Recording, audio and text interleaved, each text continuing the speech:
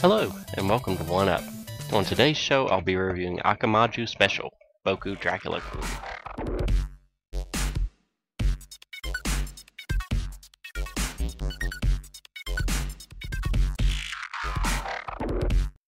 Originally released by Konami in October 1990 for the Famicom, Boku Dracula-kun follows the story of Kid Dracula on his adventure to destroy Galamouth, who has stolen his father's cape.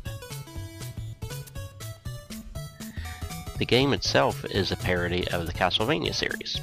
The gameplay is very similar to Mario Bros. And Mega Man. You'll find yourself running and jumping through a wide variety of areas, all of which have a very familiar feel.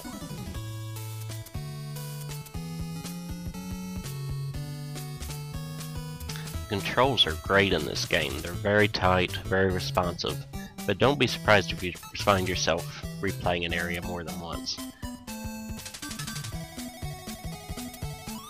Some of the jumps, especially in later levels, will require a lot of patience and a lot of lives to get through.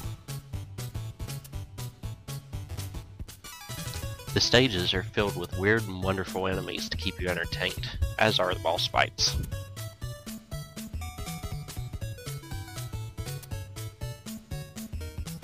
Following each boss fight, you'll be rewarded with a weapons upgrade. These, in addition to the multitude of heart containers and hearts you'll find scattered throughout the game, will make your journey a lot easier.